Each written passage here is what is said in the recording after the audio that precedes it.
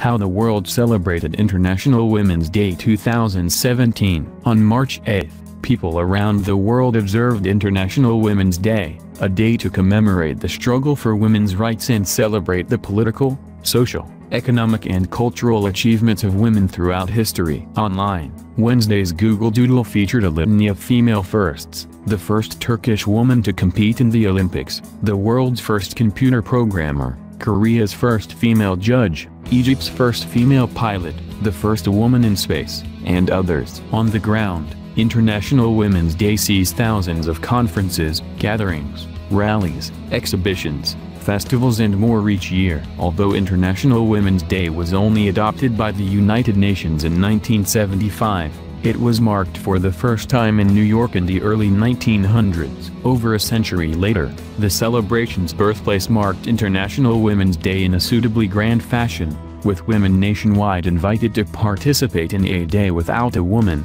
a strike to raise awareness around issues of civil liberties, reproductive rights and economic inequality. Here's how other countries have been celebrating so far. At Australia, in several cities childcare workers orchestrated a strike to protest pay inequality and the lack of funding for early education. More than 1,000 early years workers walked off the job at 3:20 p.m. local time, when organizers said women in Australia begin working for free, and joined International Women's Day rallies. According to childcare union United Voice, the 97% female workforce is underpaid, and qualified early childhood educators earn about half the national average wage. Ahead of International Women's Day, Melbourne installed 10 female pedestrian crossing icons on the city's traffic signals, in an attempt to fight unconscious bias and stereotypes among citizens. At China, according to Chinese law, women are entitled to a half-day off on International Women's Day. For many shops and online retailers,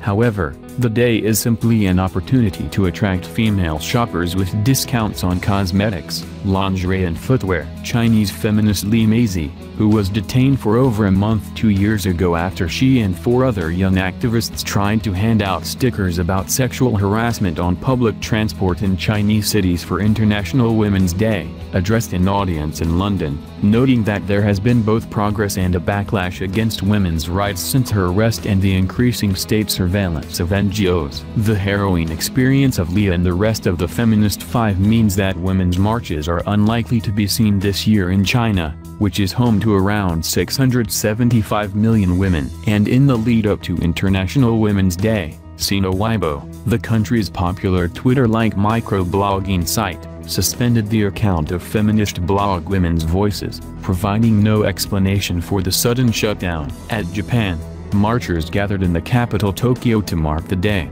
Despite recent attempts by Prime Minister Shinzo Abe to raise the profile of women in the workforce, ingrained sexism keeps women chronically underemployed. The country also recently ranked 163rd out of 193 countries in female representation in lower houses of parliament. At Iceland, the tiny Nordic country announced on Wednesday that it will become the first in the world to make companies prove they offer equal pay regardless of gender, sexuality, ethnicity and nationality. Iceland plans to introduce the equal pay standard, which will require employers with more than 25 staff to ensure they give equal pay for work that is of equal value. Through that, the country hopes to eradicate the gender pay gap by 2022. As a country, we set ourselves the challenge to eradicate the gender pay gap by 2022, but, despite taking steps such as introducing dedicated paid leave for new dads and 40% quotas for women on boards of larger companies, we have not made the progress we would have wished. Iceland's Equality and Social Affairs Minister Thorstein Viglansson said on Wednesday, "It is the right time to do something radical about this issue." At India, a March for the 1 Billion Rising campaign, supported by 30 women's groups in India, is set to place in capital New Delhi. Spurred into action by the gang rape and murder of a medical student Jyoti Singh in 2012, advocates have been making strides in India to beat back the culture of violence against women and help victims find justice. At Indonesia, in the Indonesian capital, women's rights groups have planned a march from central Jakarta to the presidential palace. On Saturday, another march saw hundreds of women dress in blood-stained clothes to decry sexual abuse and violence against women. At Italy, Women in Italy will enjoy free entry to all of the country's museums and cultural sites, where exhibitions that celebrate the feminine world by highlighting art by and about women will be showcased. At Ireland, women's groups in Ireland are using International Women's Day to call for a referendum to repeal the 8th Amendment of the Constitution of Ireland, which recognizes the right to life of the unborn,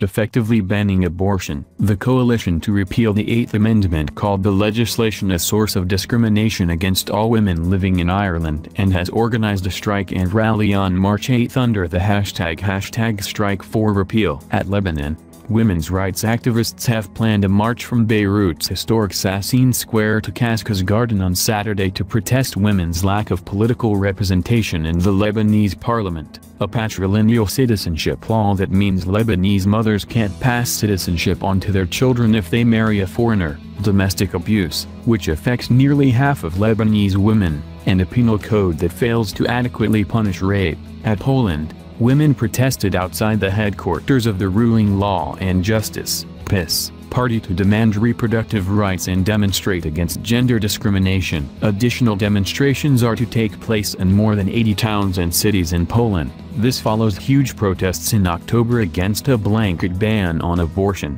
which would have also blocked terminations for pregnancies that resulted from rape and incest. The government dropped the abortion ban as a result of the protests. At UK Parliament's Women and Equality Select Committee released a video encouraging women to get into politics. Britain's Department for International Development has made a video of a series of stories by women, supported by UK Aid, who are now leading the change in their communities. We all know that women are part of the solution, that women's participation in education, health, politics and peace-building increases the chances of a more prosperous and stable future, International Development Secretary Priti Patel says in a statement.